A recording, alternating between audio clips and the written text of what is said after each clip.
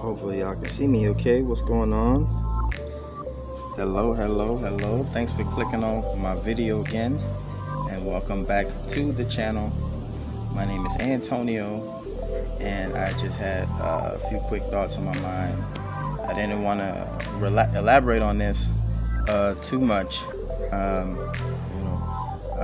aware that we are all, for the most part, spiritual beings experiencing human symptoms, i.e. my blackness, which I'm very proud of.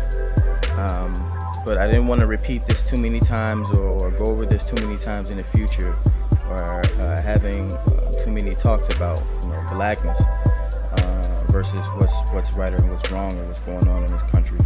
So, black power.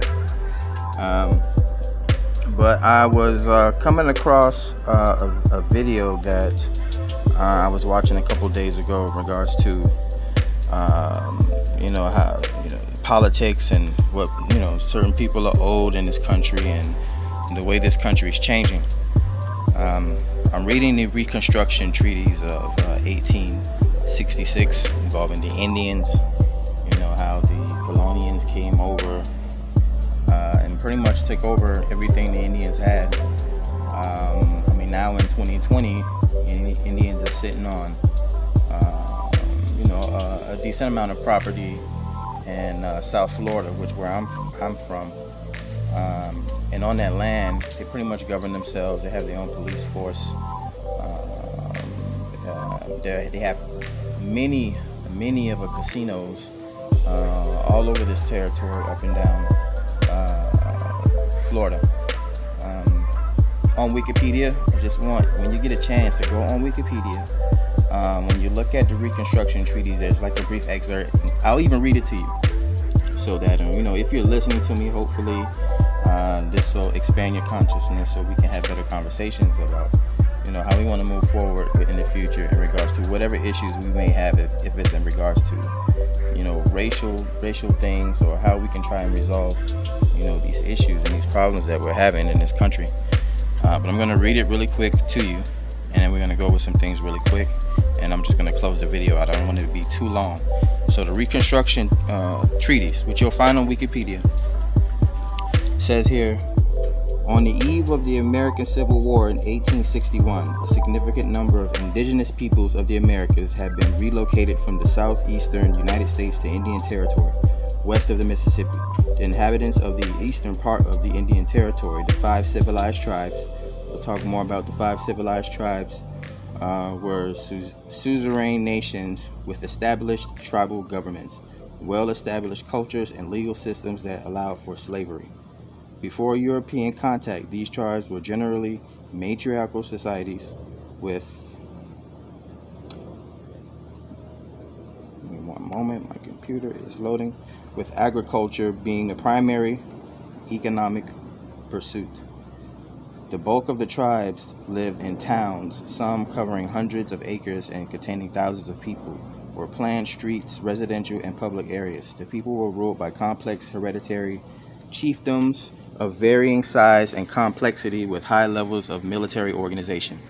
By the middle of the 19th century, the United States government had started leasing land from the 5 civilized tribes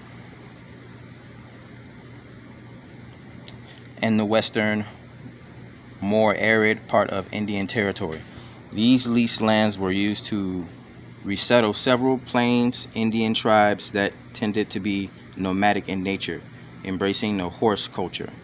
At the extreme, it says here, the Comanche tribe or society was based on patrilinear and patrilocal extended family sharing a common language. They did not develop the political idea of forming a nation or tribe until relocation to Indian Territory. Then it goes down to say, at the beginning of the Civil War, the Union Army was withdrawn from Indian Territory, exposing the 5 civilized tribes to aggression from the Plains territories. The Confederacy filled the vacuum All of the 5 civilized tribes, as well as other surrounding tribes, signed the treaties with the Confederacy. As part of Reconstruction, the Southern Treaty Commission was created by Congress to write new treaties with the tribes that sided with the Confederacy.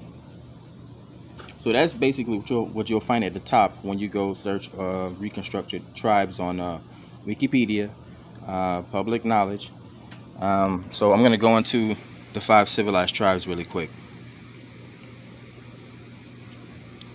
So I'm looking at this picture of the 5 civilized tribes that they have. As soon as you can bypass everything and just search 5 civilized tribes on Wikipedia, and it'll be the first picture at the top, and it'll show you what look like.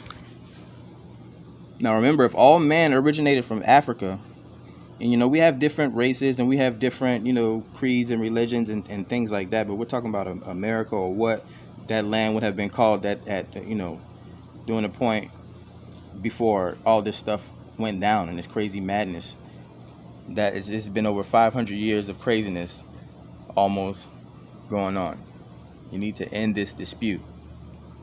But I'm looking at these people on this this Wikipedia page. Turn my camera around so you can see. I don't know how good of a